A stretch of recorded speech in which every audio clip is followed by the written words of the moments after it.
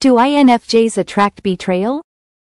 INFJs, one of the rarest personality types in the Myers-Briggs system, are known for their deep empathy, strong intuition, and ability to understand others on a profound level.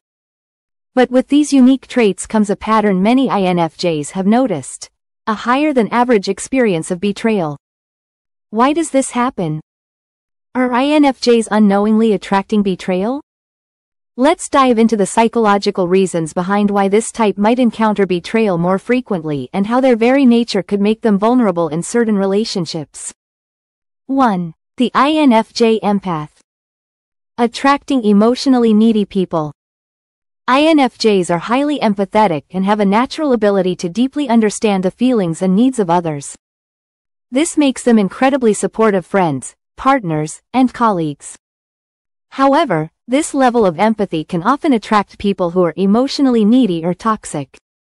These individuals may rely heavily on the INFJ's emotional strength without offering much in return, leaving the INFJ feeling drained and, in some cases, betrayed when their support is taken for granted. INFJs are often seen as emotional anchors, and people in distress may latch onto them. Unfortunately, this emotional dependence can easily lead to manipulation or betrayal when these individuals fail to reciprocate or appreciate the INFJ's support. 2. INFJ idealism. Seeing the best in everyone. One of the defining characteristics of an INFJ is their idealism. They tend to see the world not as it is, but as it could be. This means that INFJs often look for the best in others, sometimes to their detriment. They may overlook red flags or signs of potential betrayal because they genuinely believe in people's capacity for growth and change. INFJs are driven by their introverted intuition and extroverted feeling, which pushes them to believe in the potential good in others. Unfortunately, this can sometimes lead them to ignore warning signs that a person may not have their best interests at heart. This idealism can make INFJs more susceptible to betrayal because they are more likely to give others the benefit of the doubt, even when they shouldn't. 3. Difficulty setting boundaries.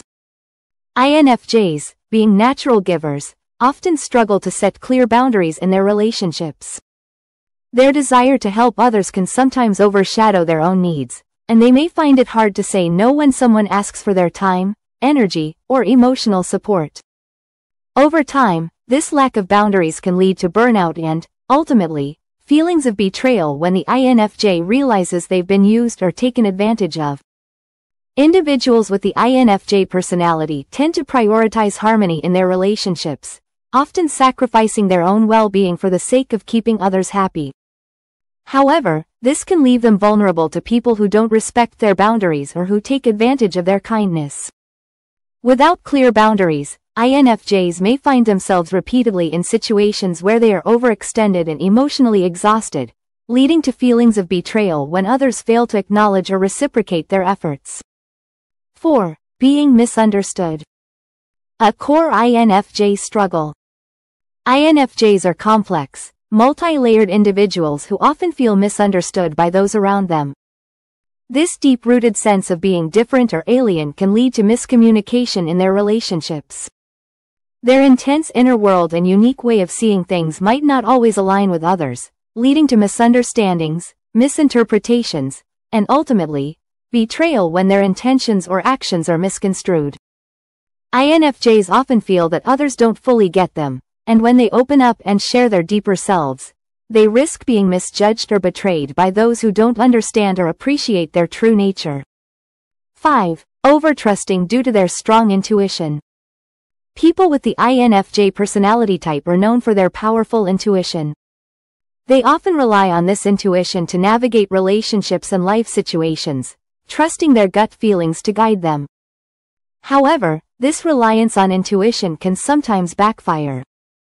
In some cases, INFJ male and INFJ female might overestimate their ability to read people, trusting someone too soon or ignoring logical red flags because their intuition tells them otherwise. INFJs may fall into the trap of believing they can sense whether someone is trustworthy, leading them to place their faith in the wrong people.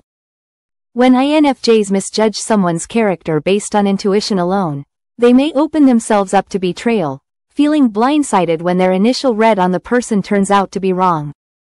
6. INFJs' desire for deep, authentic connections. INFJs crave deep, meaningful connections with others. They aren't satisfied with surface-level relationships and will often go out of their way to forge bonds that are emotionally rich and fulfilling. However, this intense desire for authenticity can sometimes lead INFJs to pour their energy into relationships that aren't reciprocal.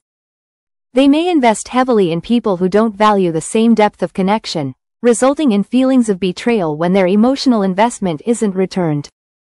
INFJs tend to give more in relationships than they receive, often out of a genuine desire to connect on a deeper level. However, when they realize the other person isn't as invested, the betrayal can feel incredibly personal and painful. This imbalance can lead INFJs to feel betrayed by those who don't share the same level of emotional commitment or who fail to appreciate the depth of connection the INFJ brings to the relationship. 7. The INFJ's sensitivity to injustice. One of the most defining traits of INFJs is their strong sense of justice and fairness.